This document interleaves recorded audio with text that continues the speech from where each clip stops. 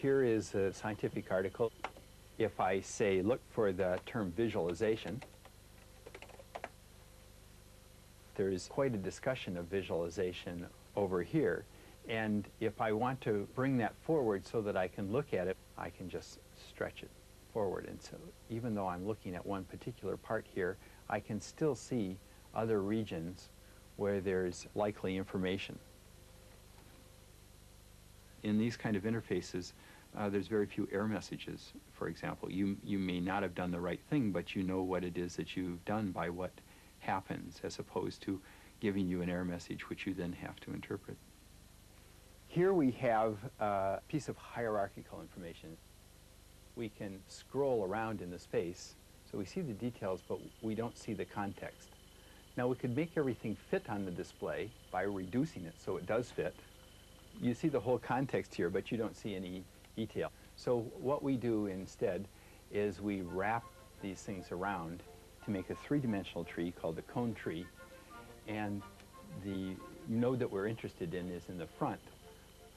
But if we touch on any other part of the tree, that part comes to the front and the other parts come to the back.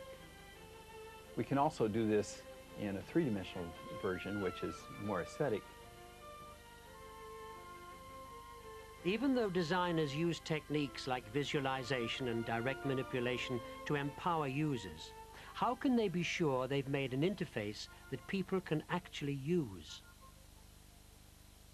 The most brilliant software designer in the world cannot predict how users are actually going to stumble over their programs. The best designer in the world is actually the user. And if you listen to them really hard, they tell you all of the answers. Of the display.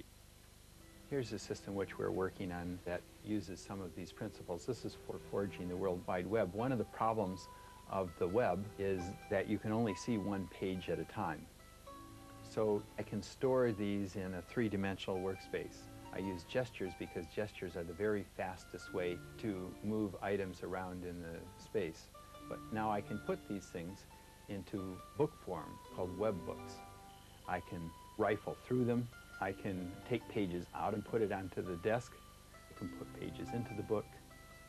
Also, we use camera movements in this kind of interface. If I want to examine them, then I touch the shelf, and then I pick a book off the shelf. And in this case, I found a web page from Ben Schneiderman's group, and now I'm going to put that into the book.